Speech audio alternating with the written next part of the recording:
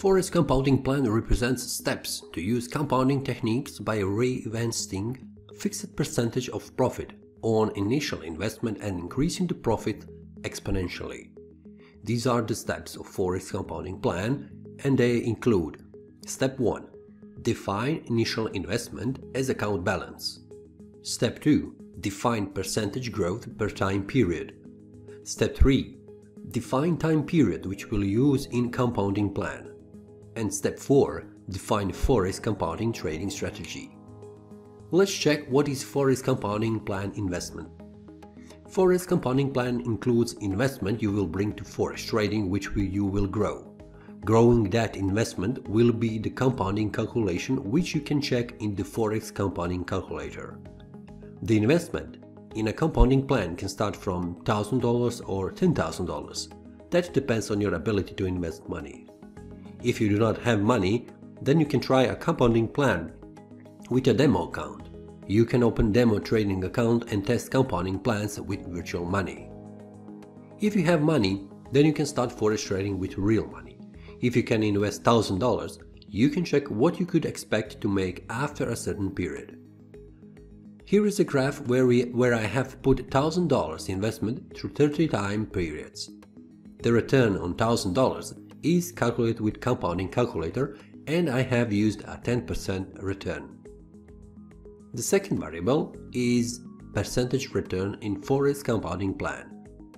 When you have defined the initial investment, it is time to define which percentage you will try to reach on each time period. In the graph, I have put 3 different percentage returns so you can see what you would get if you decide to have 1% return is gray line, 5% return is brown line, and 10% return is blue line.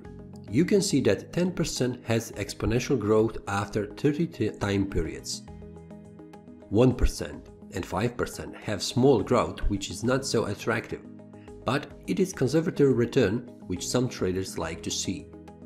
If you imagine that you invest $1 million and put 5% return, you would get 4 times after 30 time periods.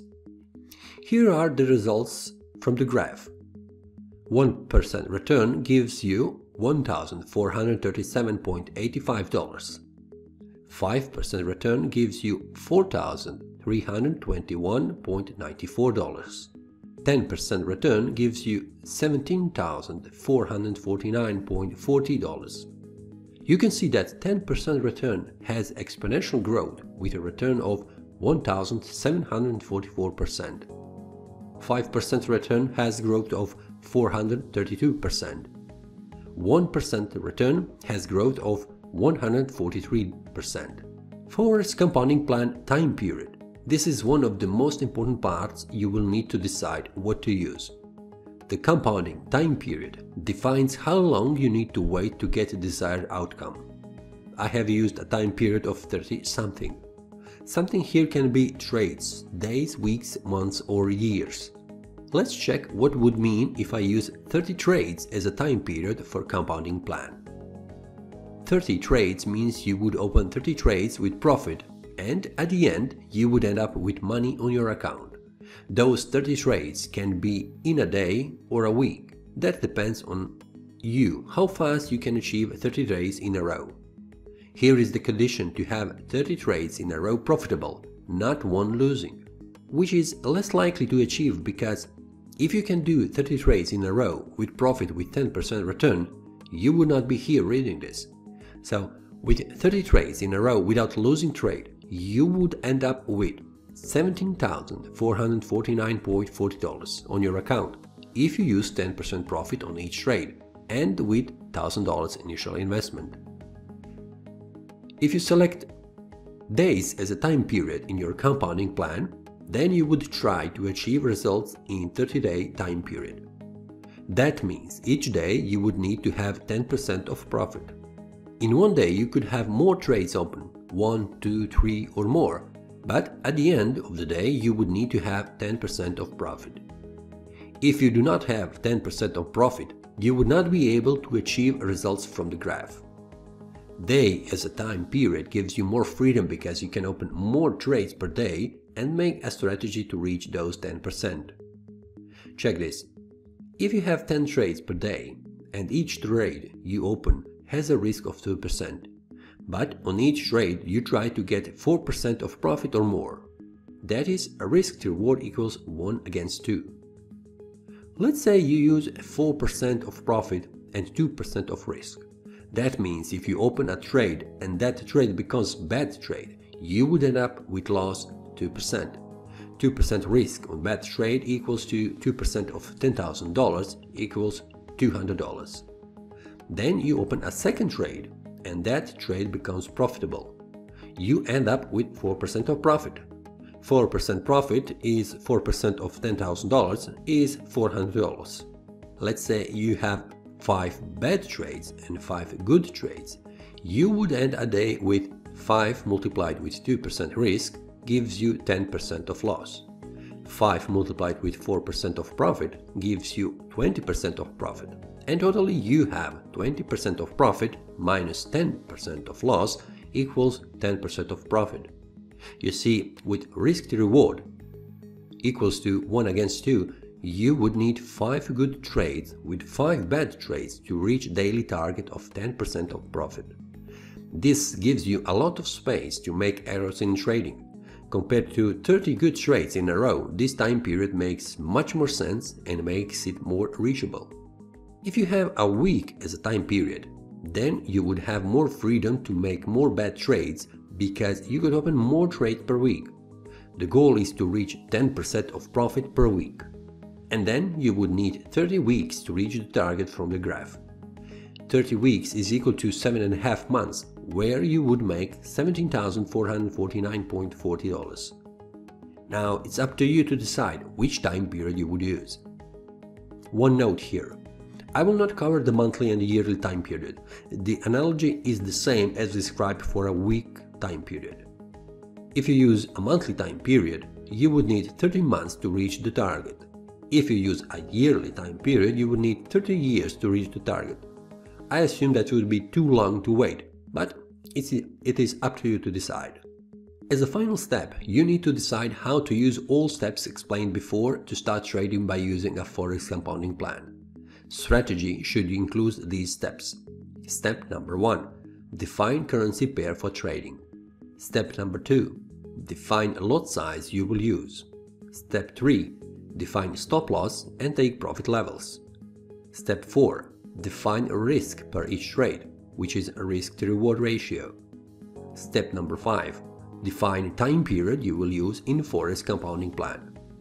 Let's now check each step so you know how to use this compounding strategy in Forex trading. You can use this strategy if you want, but first test it on demo account before trying on a live account. Currency pair for compounding strategy plan. If you are a beginner in Forex trading, then you should learn how to choose currency pair for trading. Each currency pair has its own characteristics and you need to select those that are good for trading strategy.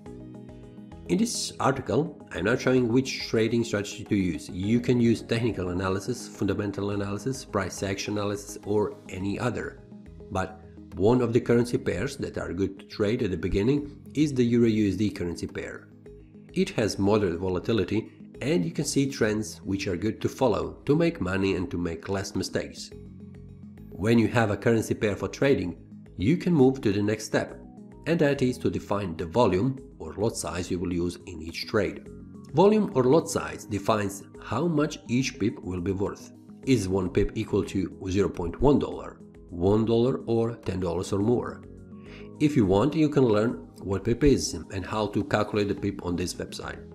If you use Euro-USD currency pair, then you do not have problems understanding the lot size for each pip. If you use micro lot size, you will have 1 pip equal to $0.1. Here is a table with other lot sizes so you know which one to use in trading. Remember that lot size should be defined with the risk you will use on each trade and how many pips you will go for in each trade. I will explain this later with an example. To define stop loss and take profit, you need to have a trading strategy. Strategy defines entry and exit levels for each trade you open. In the Forex trading platform, you have two fields where stop loss and take profit are defined. Check the image here. risk and the reward ratio in compounding plan strategy. Now you have come to one of the most important steps in compounding plan strategy, and that is to define risk to reward ratio. Risk to reward ratio defines how much you accept to lose per each trade and how much you will make per each trade in percentage. If you define risk to reward as 1:2 with 1% risk, that means you plan to lose 1% on that trade if the trade is a bad trade. If that trade is positive trade, then you would make 2% of profit on that trade. You should plan to have at least risk to reward equals 1:2 as a minimum. If you put 1:3, that is even better, because each positive trade will give you 3% of profit. Let's see two examples, where one trade is bad trade and one is positive trade, with risk to reward equals to 1:3. First trade on $10,000 account will give me 1% of loss equals to $100 loss. Second trade is positive with 3% profit, which gives me $300 profit. After two trades with one bad and positive, you end up with $200 of profit. That means you can lose two more trades in a row to be equal. To have $10,000 on your account, just like when you have just started. Time period in Forex compounding plan. Now it's time to define the time period. Will you watch each trade as a time period, or you will set a time period to daily? Daily time period means you need to have a return at the end of the day, defined by the percentage. If you have set 10% as a target per day, then you need to finish the trading day with 10% of profit to follow Forex compounding plan. You can have several trades per day, and they can be bad trades, and there can be good trades. Final result should be to have 10% of profit. If you select a weekly time period, which is also okay, you will need to finish the week with 10% of profit. This gives you more room to open more trades. You have 5 days to get 10% of profit. You can reach 10% in one trade and wait the rest of the week, because you have reached your weekly target.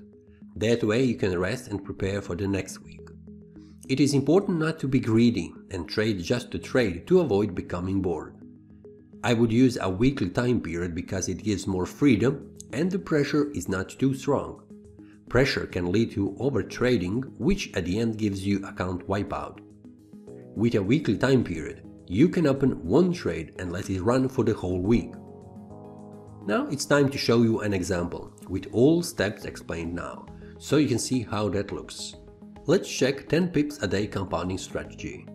So, in this example, I want to show you how it looks when you use a 10 pips a day compounding strategy where you define lot size, risk to reward ratio, and then open the trade. You will see how much you can make after a certain number of days by using a 10 pips a day target. The profit each day you make with 10 pips, you will add to the initial balance and then calculate next day return. I will use 1% of profit per day as a target. So here is summary what I will have. Step number 1, currency pair EUR/USD. Step number 2, lot size. I will show this below. Step number 3, stop loss and take profit. Step number 4, risk per each trade is 1%. And step number 5, time period is daily time period. While I have a currency pair, and that is EUR/USD, I know how much is microlot per each pip. 1 pip on microlot gives me $0.1. Account balance is $1,000. So I'm targeting 1%, which is 1% of $1,000 equals $10. Now I will calculate the lot size I will use to have 1% risk on each trade. Because risk to reward is set 1:3, I will target 3% of profit on each trade. 1% risk of $1,000 is $10. If I am targeting 10 pips on each trade, I will need only one trade positive. To get $10 target, which is 1% of $1,000, I will need to have 10 pips, which is equal $10, and 1 pip is equal $1. That is equal to 1 mini lot size. That means I need to open an order with 0.1 lot size in the Forex trading platform. On a day 1, when I open a new order with 1 mini lot size with stop loss of 10 pips, I will risk 10% per trade. but I have put the risk to reward ratio to 1 against 3, which means I'm targeting 30 pips with each trade. So if I open 3 trades per day, I can have 2 bad trades and 1 positive trade to reach the daily target of 10 pips. In the first trade, I get 10 pips loss. In the second trade, I get 10 pips loss again, and on the third trade, I get 30 pips of profit. Totally this gives me minus 10 plus 30 gives me 10 pips. With 10 pips of profit, I have earned $10. When I add profit to account balance, I will have $1,010. This amount will be used to open new trades the next day. On a day 2, now I will use the same strategy to open new trades. The goal is to reach 10 pips of profit, which will give me 1% of profit. 1% profit of $1,010 is equal to $10.1. Now I will need to calculate the lot size to get $10.1 of profit. This time I will not use 1 mini lot size, which is equal to 0.1. Let's calculate the lot size. 10.1 divided with 10 pips gives me 1.010 per pip. 1.01 per pip equals to 0.101 a lot size. This is 1 mini lot, which is 0.1, plus 1 nano lot, which is 0.01. If you are using the MetaTrader 4 trading platform, then you will not be able to use 0.101, because MT4 accepts only micro lot size as the smallest unit size. If you use an Oanda broker, then you can use nano lot size, which is 0.001. Oanda uses terminology of units instead of lot size. So 1 lot is 100,000 units. 1 mini lot, which is 0.1, is equal to 10,000 units. 1 nano lot, which is 0.01, is equal to 100 units. So if I open 3 trades as on the first day, where I have 2 bad trades and 1 positive trade, I would get this. First and second trade gives me 10 pips loss. Third trade will give me 30 pips of profit. And totally I have 10 pips of profit. With 10 pips of profit, I have earned 10 pips multiplied with $1.01 gives me $10.10. Now, when I add this amount to the account balance from day before, which was $1,010, I will get a new account balance, $1,020.1. On the day 3, now I will use the same strategy to open new trades. The goal is to reach 10 pips of profit, which will give me 1% of profit. 1% profit of $1,020.1 is $10.201. Now I will need to calculate the lot size to get $10.201 of profit. Let's calculate the lot size. 10.201 divided with 10 pips gives me 1.0201 per pip. 1.0201 per pip gives me 0.10201 lot size. This is 1 mini lot plus 2 nano lots. So if I open 3 trades as on the first and second day, where I have 2 bad trades and 1 positive trade, I would get this, totally 10 pips in profit. With 10 pips of profit, I have earned 10 pips multiplied with $1.0201 is equal to $10.201. Now, when I add this amount to the account balance from day before, which was $1,020.1, I will get new account balance, and it will be equal to $1,030.301. When I trade like this for 10 days, you would get these results. After 10 days with 10 pips compounding with 1% risk on each trade, you would end up with 10% large account. In 2 weeks you would make 10%, which is a quite good result. And those 10% were with 3 trades per day, where you can have 2 bad trades and only 1 positive trade. Imagine increasing percentage of profit each day from 1% to 50%. In 10 days, you would end up with $57,665.04 on your account. Check the graph here. And that is all from this lesson. I hope you like it. If you like this video, click the like button and subscribe. See you next time.